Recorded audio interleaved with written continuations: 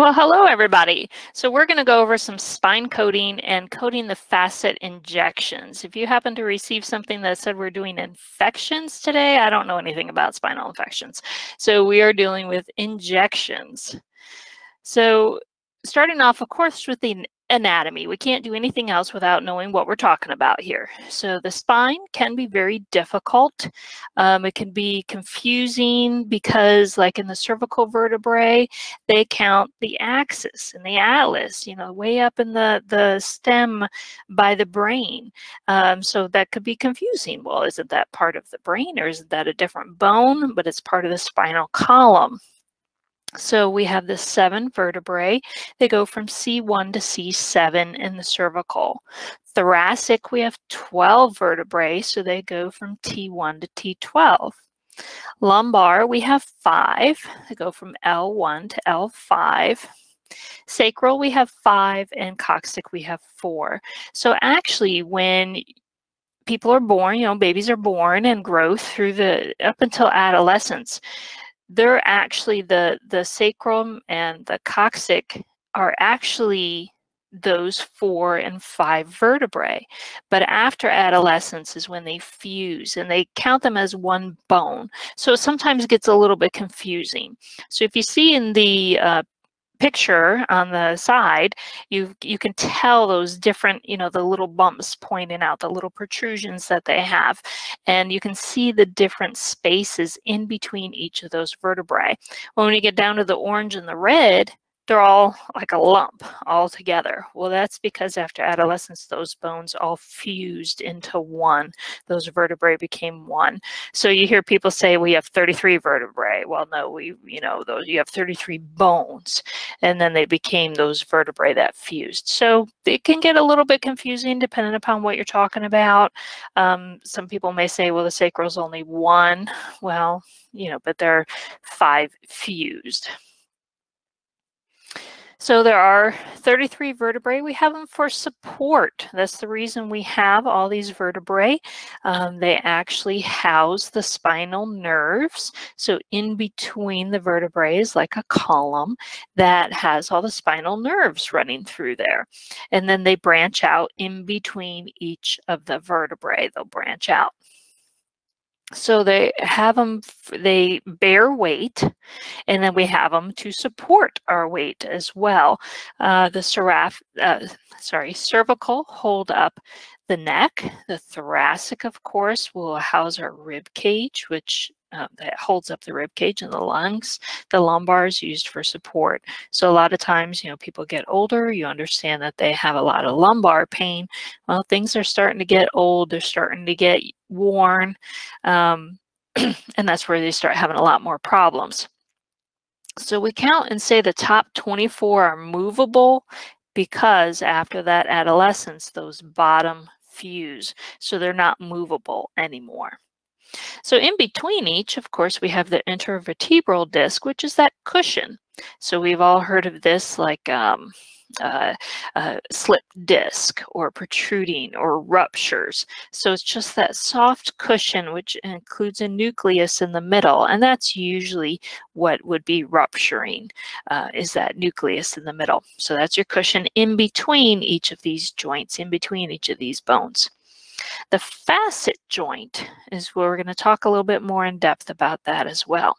But that's the interlocking. So where those, you can see on the diagram there, but where they kind of interlock and intersect with each other. So they kind of attach to each vertebrae, and that provides the stability. So we can bend and we can move, but it creates the stability within each of these bones, within each of these discs. And then, of course, our spinal nerves, those are passing through. So they all come down from the brain, all stemming from the brain, all go down through this little column in the middle. In between each one, they're going to start branching out. And we're going to go into just a tiny bit of why that's important and where we can find different problems dealing with the spine in just a couple more slides. So we have the spinous process. So this is looking at the one of the bones, one of those joints, looking at it like from the top down. So we can see that hole in the middle, and that's where all the nerves are going to run through. We have our posterior is that little nub that sticks out the back. So if you run your fingers down somebody's spine, that's what you're feeling. And then we have the anterior.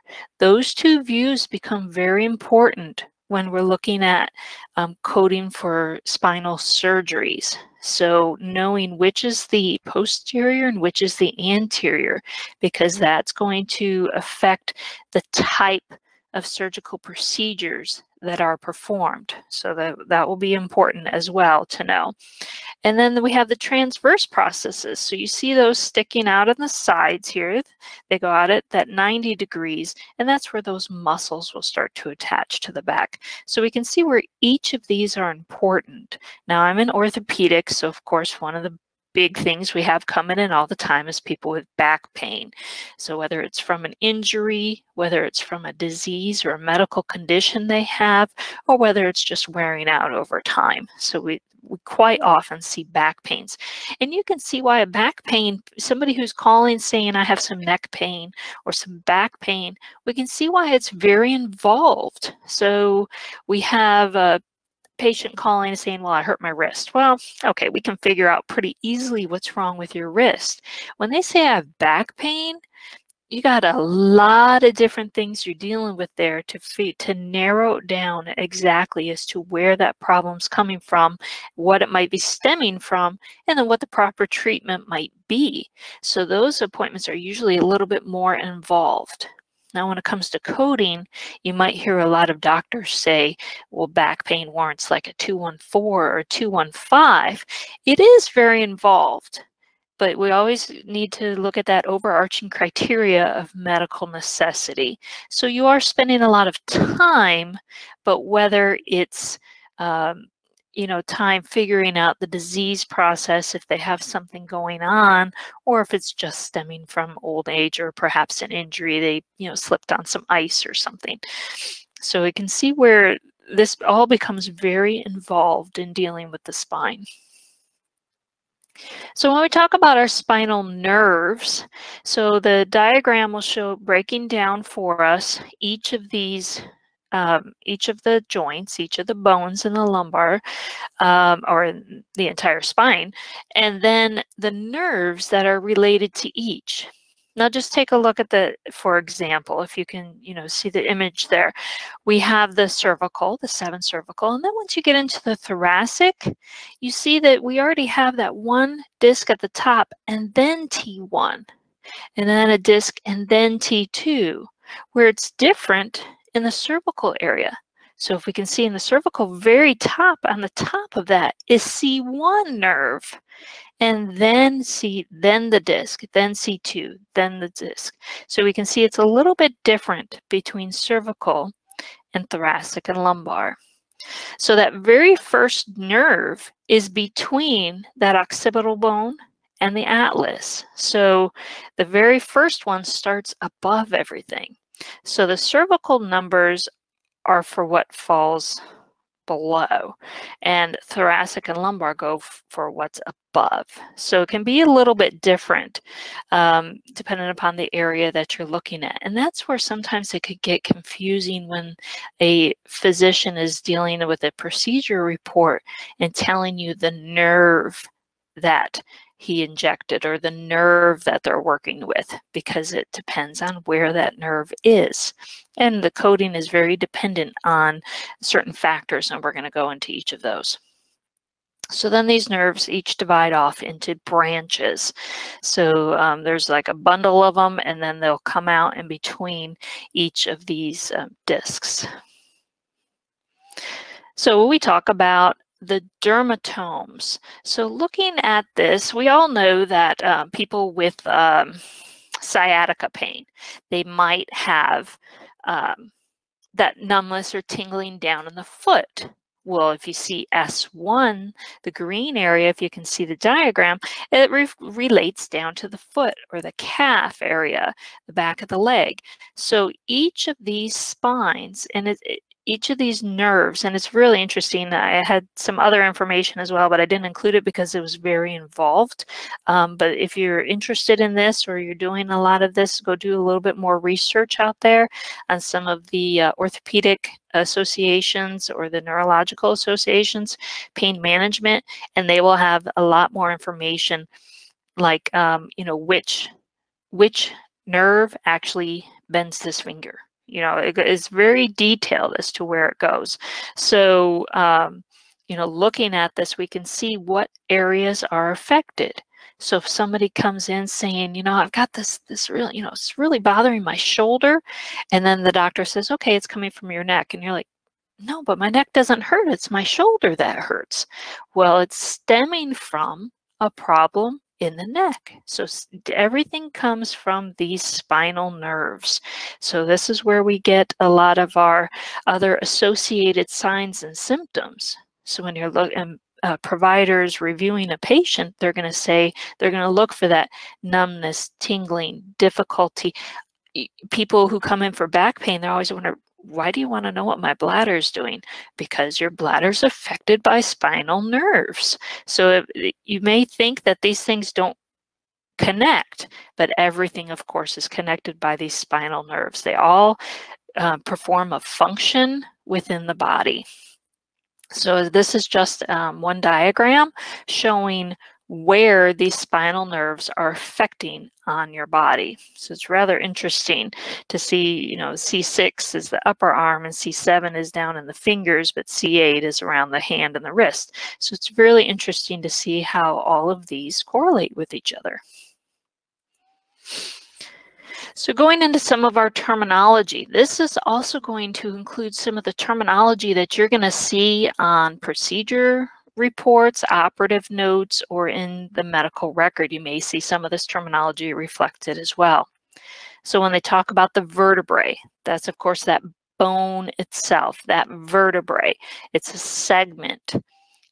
Like they might reference it exactly, C6. You know, they might say the exact bone or the exact segment.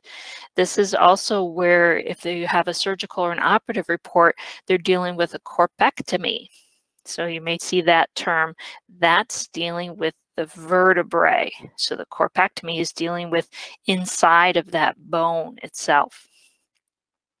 A vertebral interspace is that non-bony compartment, that cushion, the stuff in between the bones, the vertebral interspace, that space in between. So that contains that disc. So if we hear discectomy, that's the part that they're dealing with, that interspace. And they will classify it as C6 to C7 because it's the space in between C6 and C7. So we need to specify the space that we're dealing with. And this is all very important in a lot of procedure notes that we're dealing with. We also have our surgical approaches. Now, remember I said your anterior and your posterior, so the front portion of the spine and the back portion of that spine, spinal column. So that's very important in dealing with some of our surgical procedures. So perhaps if they say an anterior or lateral, transthoracic, thoracolumbar, retroperitoneal, they've done an anterior approach. But if they perhaps say posterior lateral, transpedicular, or costovertebral, they went in a posterior approach. This is where some of our codes for our surgical procedures, because they specify in the code whether it was an anterior approach or a posterior approach. And they're blocked in certain formats for that. These are our anterior approaches. These are our posterior approaches.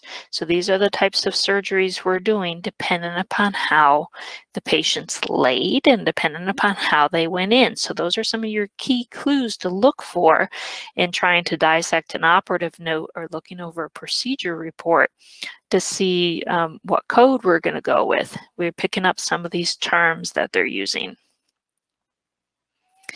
When they talk about a decompression, now a decompression is, of course, those discs are compressing, and so they're going to do a decompression to relieve that pressure in that space or something possibly affecting that nerve, because they're all running through that tube, that tunnel in between the spine, and when they're pressing, and then they branch out. So when they're pressing, when they're compressed, they're pressing on that nerve, and we need to release that pressure. So you may hear a discectomy. So they are going to remove a portion of the disc in order to give it more space, or give the nerve more space in there. A laminectomy, they're going to remove the small bony arch. So we showed that picture that had the two things coming out like this. Well, then there's the arch in there on that diagram. So the bony arch, they're going to remove some of the lamina. They're going to do a laminectomy. Foraminectomy. So they're going to remove the bone tissue to open up that forama for the nerve. So the forama is that space in between, and they're going to remove some of that tissue in there to make the space a little bit bigger. And then osteophyte. You may have an osteophyte. Well, that's a bone spur. So a little piece of calcification, a little bit of bone, an osteophyte has formed, and that could press on the nerve perhaps, or press on that space in between there. And it causes discomfort and pain. So we need to get rid of that as well. So when we look at some of these surgical procedures for decompression, we need to look at the inner spaces and the levels. So we need to make sure we are, they're going to say C5, C6, or, L1, L2. So we need to make sure that we're looking at where this is being performed. And these are diagnosis based. So remember, these are something that's causing pressure in there. So there's going to be certain diagnoses that are mentioned in CPT that are going to draw us to whatever the code is for. So a lot of these are based on the diagnosis, and that's sometimes how you narrow down what procedure it is you're going to be doing. And then the type and the location of the decompression. So that discectomy, the laminectomy, what type are they doing, and what nerve root, which of these nerves was decompressed. So they may mention that in the operative note as well. We're looking for what nerve did they decompress. And one of our terms we used was a laminectomy, one of the types of procedures. Now a fusion, so we already have bones that are already fused after adolescence, and then the rest are all free so that we can move and twist and bend and stand and do all the things that the spine is supposed to be able to do. So the spinal fusion, you're going to correct a problem with that bone and restore the stability of those bones. So that's why they do a fusion.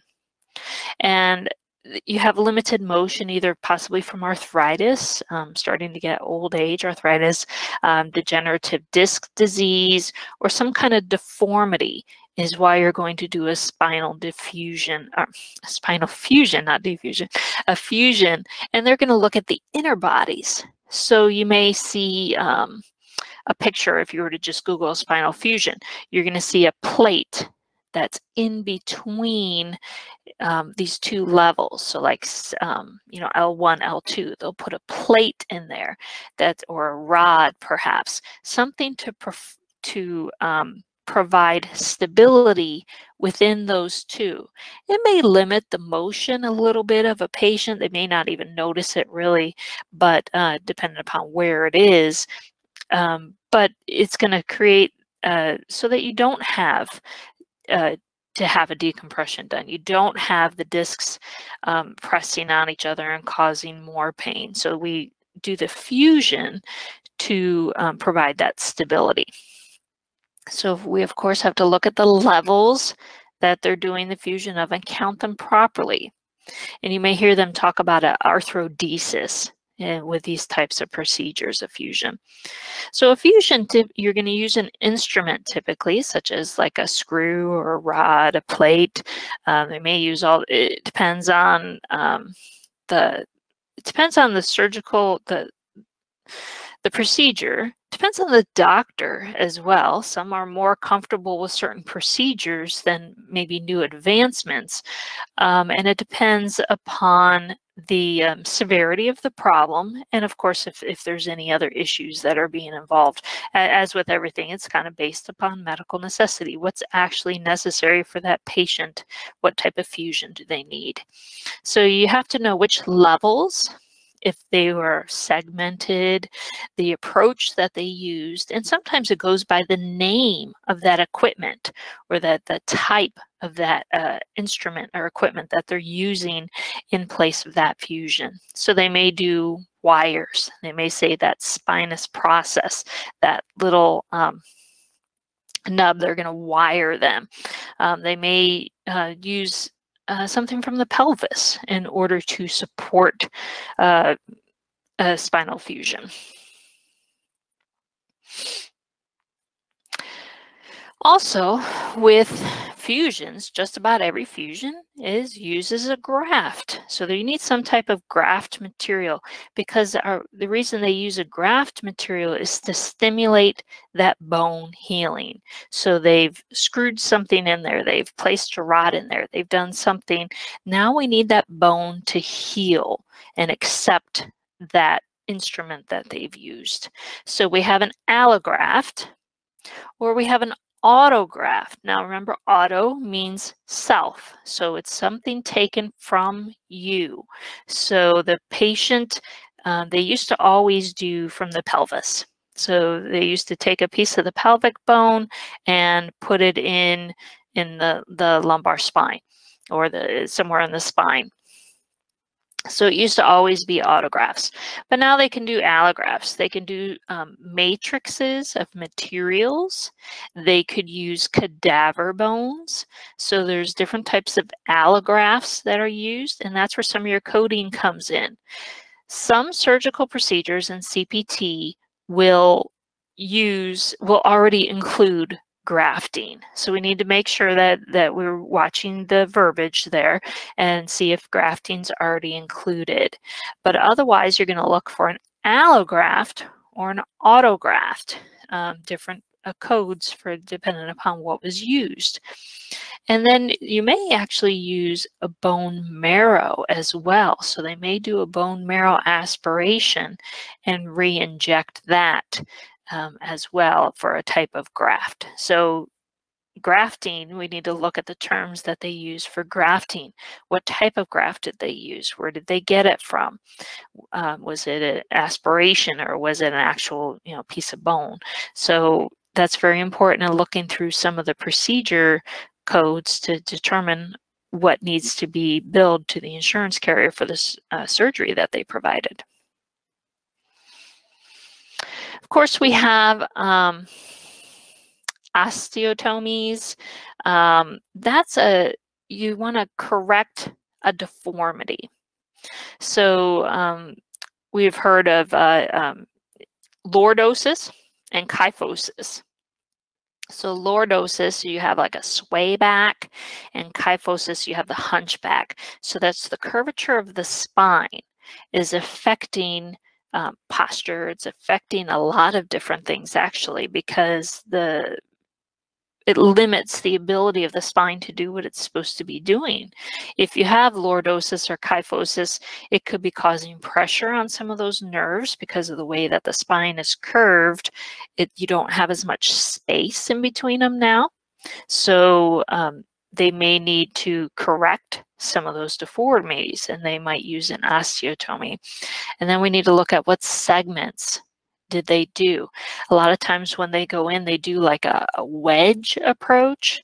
So if it's kind of, you're looking like this, they'll take out a little bit of a wedge, and it will kind of hoping to straighten out that spine if they just wedge a little piece of the bone out. So what segment did they do this at?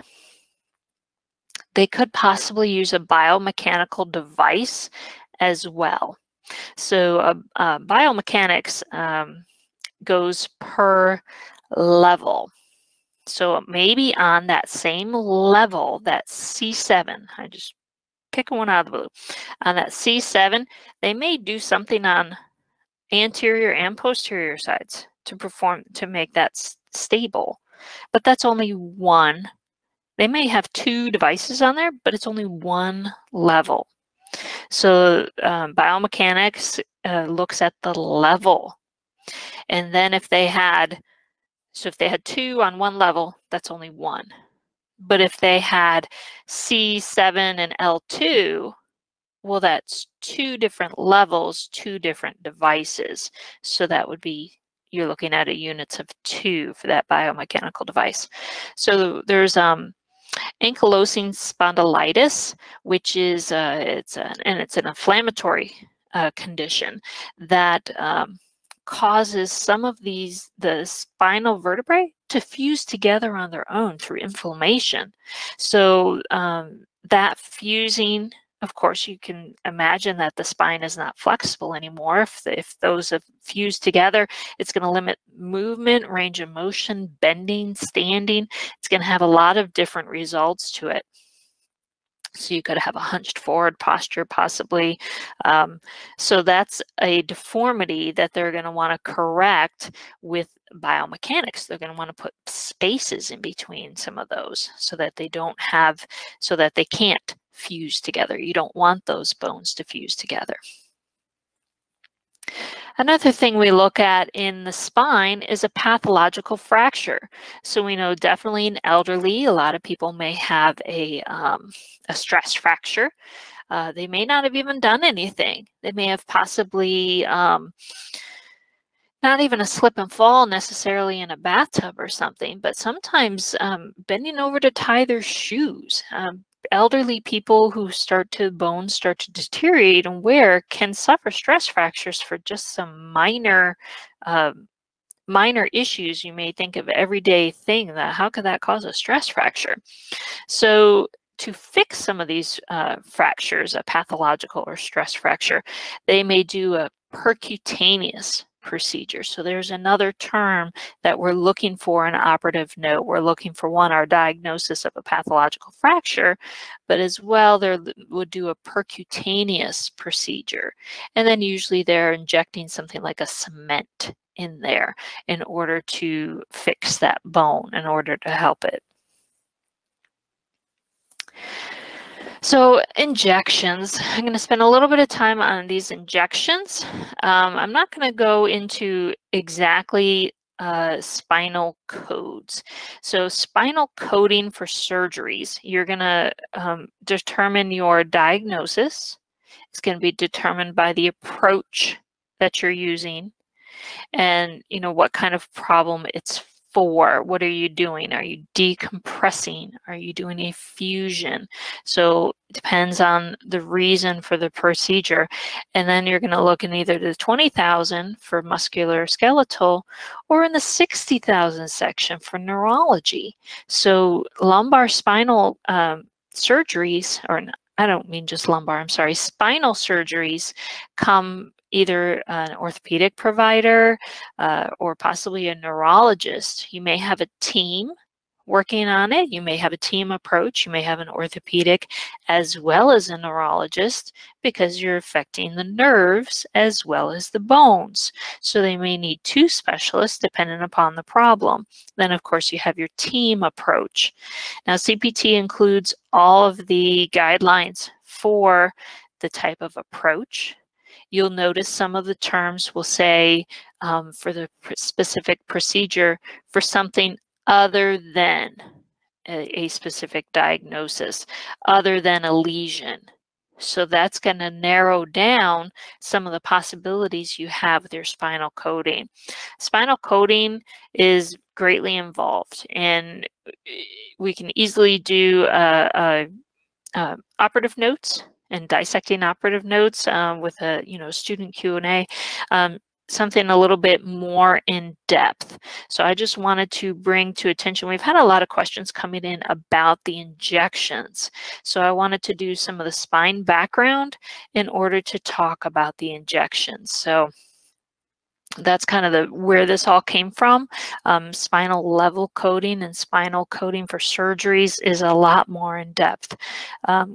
Fortunately, we don't do that many of them. We send them a lot to a spine surgeon, either in Baltimore or DC, because we have a team that works together, and one of our physicians just retired. So they no longer have the two people on that team that work together doing our lumbar surgeries. So a lot of them now will send out to another facility.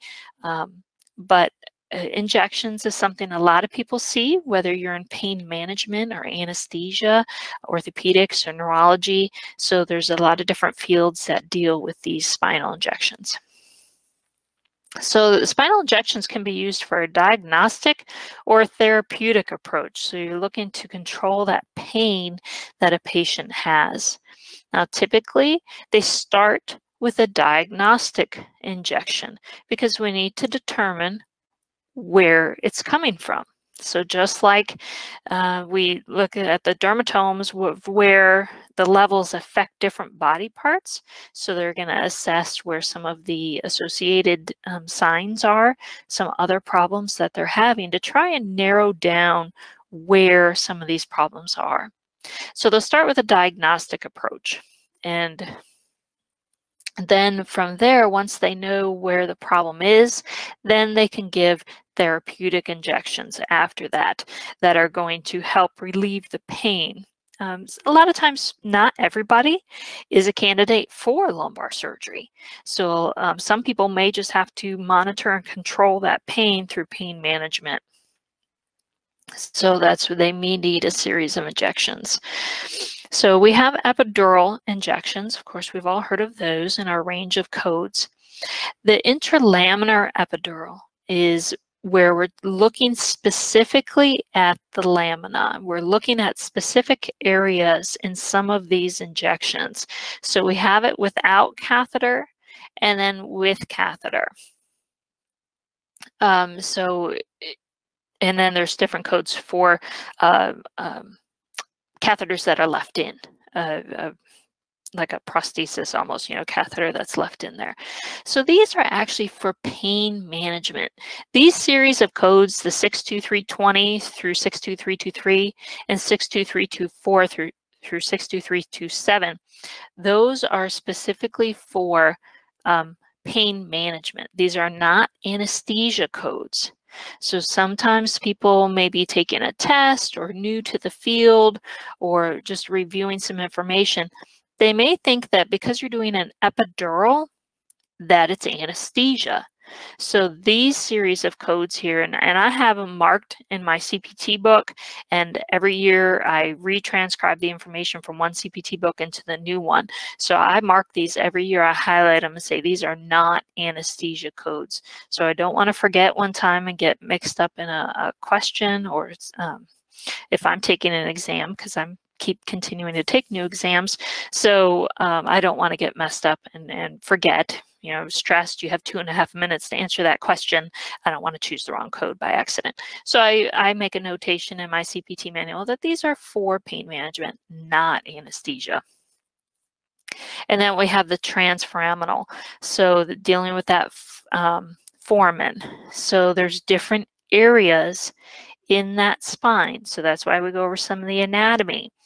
The CPT and the HCPC books do include anatomical pictures, so you might want to make notations on some of those, perhaps, if that helps, dealing with which type of injection these may be, diagnostic or therapeutic. There are all sorts of injections that are done, but when we're dealing with the spine, we can narrow down some of those injections. Probably one of the more common injections that's performed is a medial branch block or a facet joint injection. These are actually the same code. So they may reference a medial branch block was performed, but that is a facet joint injection. So we have our series of codes 64490 to 64495. These are dealing with the region. So we have cervical, thoracic, lumbar, sacral. So, and then each additional level. So we have add-on codes for additional levels as well. So when we're looking at this, it's so important, and this is where a lot of times it gets mixed up. I'll go into the reason why it gets mixed up too. You're looking at the number of facet joints that were injected, not the nerves. Remember, the nerves bundle out and come in between each disc, in between each bone there. So, but there's more than one too. So as they branch out, we know we got two, one on the left, one on the right, as well as there's multiple in there. There's actually more nerves than that. So that's a branch block. We're doing a block of those nerves to alleviate pain. So the labeling should be the facet joint, L1 to L2. We don't deal with the L2 nerve. We're dealing with the joint, L1 to L2. And that terminology is very, very important. Now, the reason some of this is a problem for a lot of providers and encoders, especially if you're new to coding, these codes changed back in 2012. So they used to be different. They used to be able to say that L2, it was easy. Well, because the codes changed, this is how we do it now. If you have a provider who's been around 10 to 15 years, they're still doing it the old way. So it's been changed for 7, 8 years now. However, we still have people, we know how they get set in their ways. That's the way they learned it. That's the way they do it. They got too many other things to worry about. So once they learn it once, they're not going to do it again. So this is where some of this terminology comes in, and it may require physician queries. Clarification of what was actually done, what was actually performed, with addendums to that procedure report. You want to make sure that if that is exactly what was done, that it's adjusted as such in the medical record to support our medical necessity, and in case of audits and anything, needs to reflect the correct information. You're sending that to another doctor's office.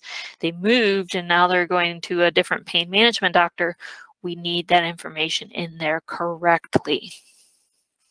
So they may say, I performed a medial branch block at the L3, L4, L5 nerves. Well, we can't go by the nerves. L3, L4, and L5, they innerviate. They stem from L4, L5, and L5S1 facet joints. So you can say L3, L4, L5, I did 3 nerves, and we don't know if they did right or left. That's important as well.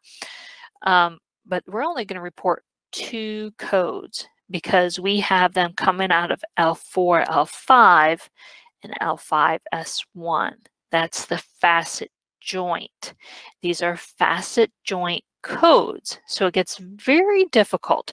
This takes a lot of dissection, a lot of patience, and a lot of highlighting, circling, underlining, a lot of information.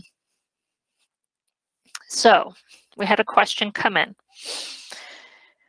When coding for medial branch block facet injections, when a provider uses the verbiage such as, I injected a lateral mass, instead of saying a joint. So if we could explain the coding of the levels of the nerves that are involved, and it's correct, you do L3 to L4, L4 to L5. That's what you're looking at, is your joints. In this situation, if all I had was an operative report that said lateral masses, we really don't know what they were injecting. We don't know. So it's going to require a physician query. You need to go right back to the physician and ask them, because we don't use that terminology. So we need to know exactly what service was performed so that we're coding accurately. So the injection should be loaded per level, not that nerve. We need to make sure that that level is indicated in the procedure note or the operative note, not the nerve. They can say the nerve, but we need to make sure that level is there as well because that's important. A lateral mass. Well, it's not a facet joint. And a medial branch block is done at that outside joint space near the nerve. Do you mean a mass of nerves? You know, you're kind of, what do you mean? Does the person have a actual mass, a cyst, a tumor, or something? Is there some kind of mass that's blocking the area? It's very important to know the distinction. Did we do a facet joint injection? Did you do a medial branch block? Did we do some other kind of injection?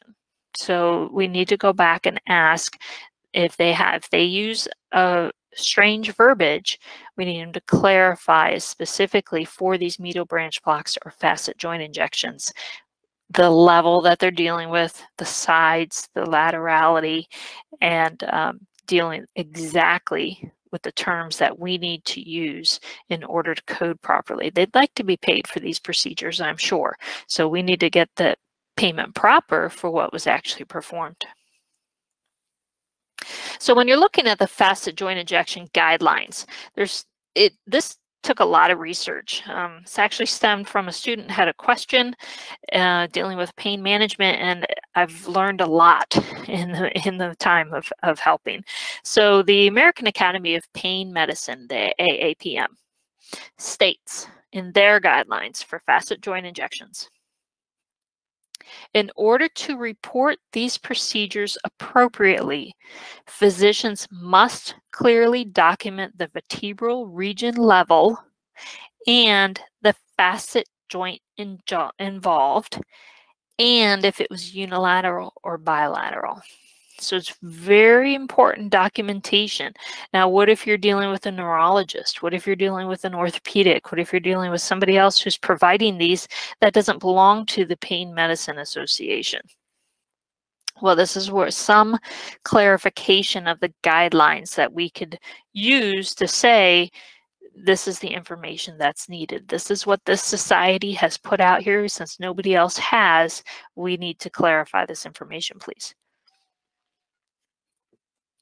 CMS has guidelines and LCDs.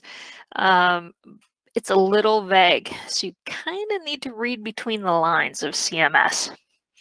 The required documents that are needed to support the surgery include a description of the techniques employed, the nerves injected, and sites of injection. So it says our nerves and the site. Where did that site come from? L2, L3, L3, L4, L5, S1. What site was that at? So it doesn't specifically state you have to give us the level, but they say the site needs to be documented. They're actually in 2008 came out an OIG report, because I've read the whole OIG report. It's pretty interesting. The amount of increases in procedures and in dollars paid that stemmed and created this OIG report and investigation that created that investigation to look into it is astronomical. I mean, it's just very fascinating, actually, to see how in a matter of years it can go from, I'm going to use an example, 1 million in claims to 1 billion in claims. So, I mean, are that many people hurt, or kind of are we miscoding? And that's where our OIG reports come from and investigations. So the OIG report in 2008 says, the majority of records for these services were missing a description of the procedure that was billed. Now, granted, this is 2008. This is before the change in the codes, but it's still very important information. So others had a procedure note, but were missing details of that procedure, such as which levels and sides of the back were injected. So they're specifically stating in the OIG report that the missing information should include the procedure details, such as what levels and your laterality. So very important information. So between all these three, we can see that when you're dealing with a facet joint injection, you need to have that information. I know doctors like to have it spelled out exactly word for word, but possibly showing documentation from 3 different sources, we can say, this is what they're looking for. So if we want to be paid properly and stay compliant and prove medical necessity, we should just as a standard include this information. Another question that I had, when coding the cervical medial branch radiofrequency neurotomy injections, when a provider states an articular pillar instead of a joint. So they're stating an area more specific than just a nerve, but it doesn't say specifically joints. So they had a problem determining the correct levels of their spine coding. So the joint, a little definition then, is the joint between the superior articular process of one vertebrae and the inferior articular process of the vertebrae directly above it. So that's the joint. The facet joints are situated between the pedicle and the lamina of the same vertebrae and form the articular pillar. So the facet joint forms the articular pillar. So he's stating articular pillar, it's the same thing as your facet joint. So that provides that stability. That's the same thing that the facet joint does. So again, just a description with a picture there. So we have the spinous process and the transverse process, of course, the little things that stick out. But then that red dot is that articular pillar. That's that facet joint that we're looking at. So the facet joints are situated between those and form that articular pillar. So you think of a pillar in front of a house or a building, it's creating that, holding up, it's supporting it. So those are all lining up to support the spinal column. So what is a radiofrequency neurotomy? That is an injection in which they heat a lesion, a heat lesion is created on the nerve. So the nerve is sending the signals to the brain, right? Saying, we got a problem here, there's some kind of situation. So if they heat that up and create a lesion on there, they're hoping to interrupt that signal that's going to the brain. So that's what a radiofrequency neurotomy injection is. While you can still have normal sensation, you can still have muscle strength, you can still do all the same things you normally do, they're trying to interrupt that signal that's saying we're in pain. So those are specific CPT codes for a radiofrequency neurotomy. Again, it's per joint, not per nerve, and you don't use it for a pulsed radiofrequency or any kind of chemical use or a low-grade energy. Those are different CPT codes. So if you're doing a medial branch radiofrequency neurotomy injection, this is what you're doing. Another question we had was looking specifically at a facet joint injection. So they're talking about a first level C4. So they gave a description out of the procedure note. So the patient's identified by name and placed in the prone position on the fluoroscopy table. They were prepped and draped, tissues were anesthetized.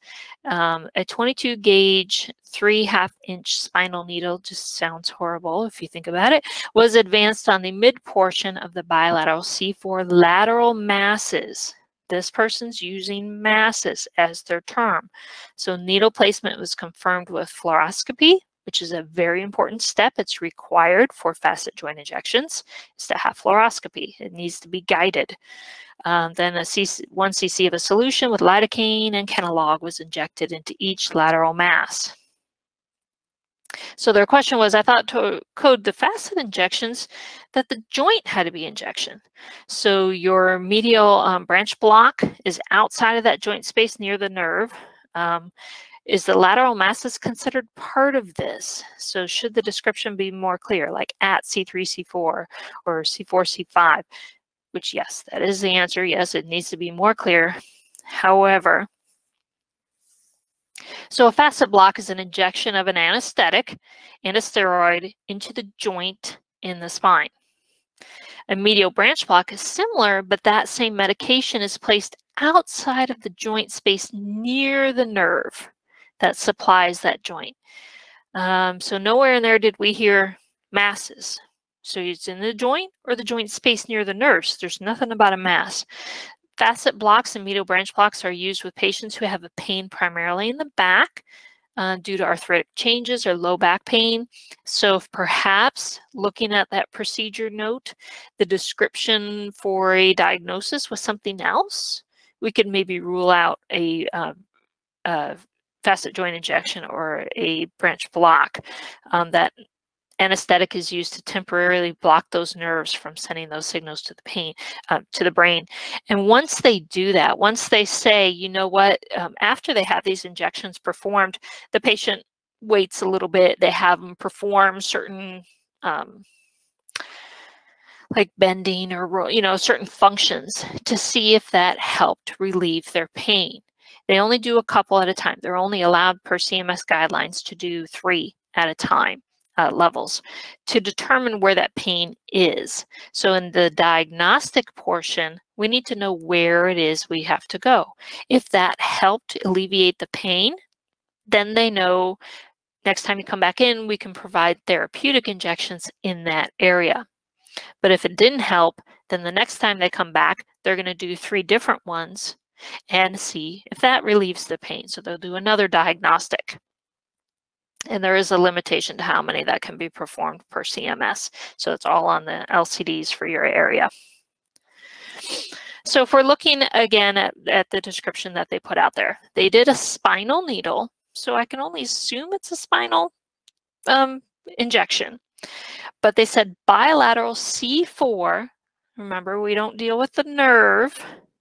We do know it's bilateral, so we did right and left, but we don't deal specifically with the nerve. We need that level. We need the facet joint level description of a lateral mass. Well, we don't know what that mass is. And they did it with fluoroscopy, so that is a requirement for a facet joint injection. So it's possible.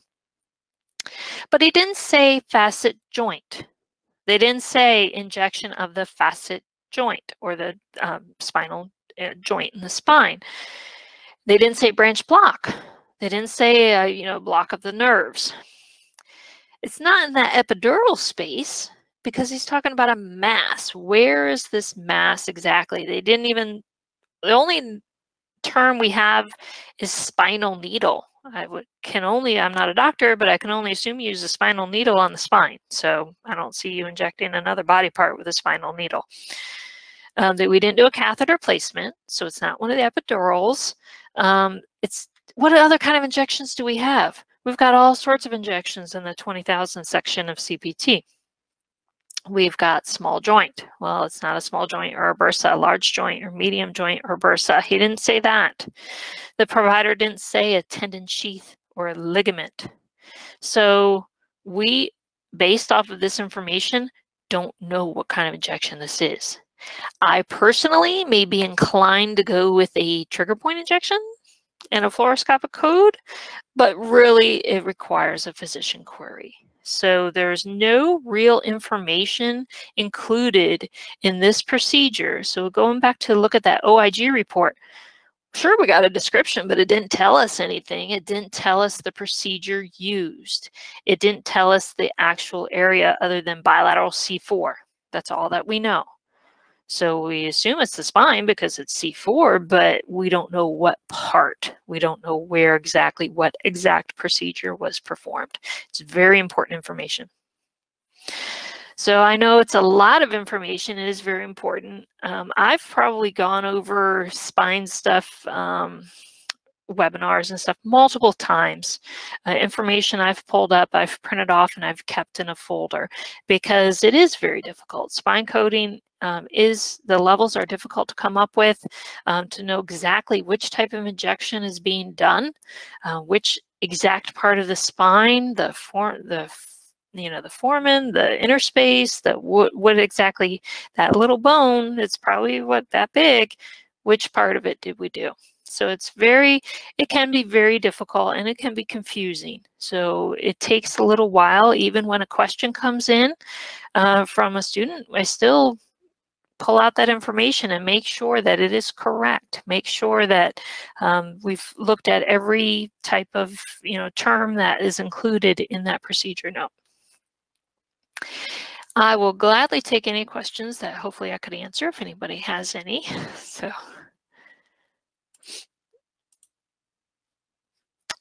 Let's see. So if there are any further questions, you can post something on the CCO website, a topic request. If you belong to a CCO student or a member, you can put it in the forum if you have a question similar to this, or just review the information again and see what terms you can pull out and what type of approach might have been used and help narrow down some of the selections that we have. So I hope everybody has a wonderful rest of the week and a happy holiday.